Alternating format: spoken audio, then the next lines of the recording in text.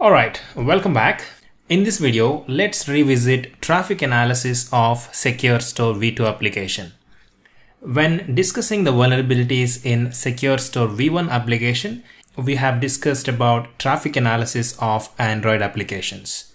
Now, once again, let's try to intercept the traffic of Secure Store v2 application and see how it looks like.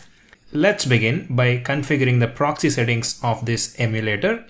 So I'm going to Settings, Network and Internet, and let's tap on Wi-Fi, and let's give a long click on Android Wi-Fi and click on Modify Network. And we are going to choose the proxy settings and we will make it manual, and let's enter the IP address 10.0.2.2 and let's use the port 8080. Let's click Save, and the proxy settings should be configured now.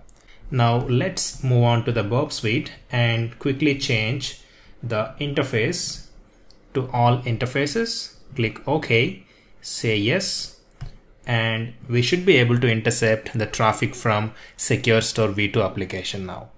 Like we did earlier, let's first bypass jailbreak detection by using Frida and objection. I'm going to launch the application using this Frida command. As you can see, the application is now launched and it is in paused state.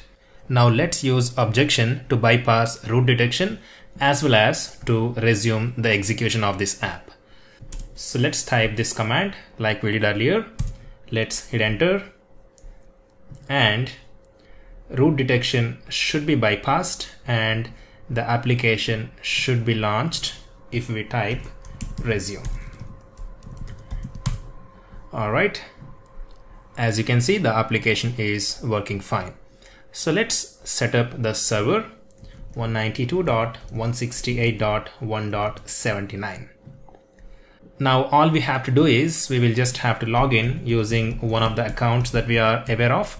I'm using Secure Store and Secure Store as the username and password, and let's tap on sign in. And as you can see here, we are able to intercept the traffic. And if you notice the password, this is not in clear text anymore. Earlier, when we were intercepting the traffic of Secure Store v1 application, we were able to see the clear text password. Now, if you closely observe this, this is looking like a Base64 encoded password, but it is not. It is Base64 encoded text, but if you decode it, you're not going to get any clear text password because the actual password is encrypted.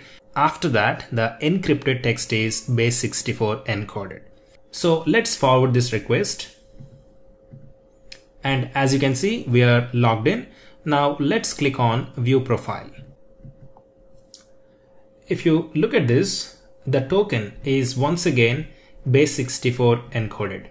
So this particular token is also encrypted, and thus we are seeing some Base64 encoded text here. Now it should be pretty clear to us that all the sensitive data that is being sent to the server from the client is encrypted. The password, the token, everything is encrypted. Now, we have performed SQL injection on this particular parameter earlier, the token parameter from a view profile request. Now, if we want to perform SQL injection on this endpoint, or at least if we want to check if it is vulnerable to SQL injection, we will have to first decrypt the token, and then we will have to insert some SQL injection payload. And after that, we will have to re-encrypt the tampered token, and then we will have to forward it to the server. And then when the server decrypts this modified token and processes it, we may be able to exploit SQL injection if the API is vulnerable. Clearly, this is not going to be simple. We will have to first find out the encryption keys to be able to decrypt this payload. And then we will have to tamper the decrypted text. And then we will have to re-encrypt the payload using the keys that we have obtained. In a later video, we are going to do exactly that. We are going to obtain the keys by tracing the app using Frida, and then we are also going to perform SQL injection on this endpoint. Now the takeaway from this particular video is that all the sensitive data that is being sent over the network is encrypted using some custom encryption. Now let me quickly show you how this token is stored on the client side.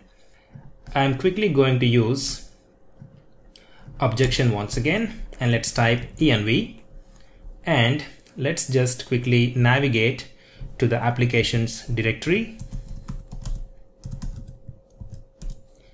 and there is a folder called shared_prefs. So let's just navigate there, and inside this we have userdata.xml.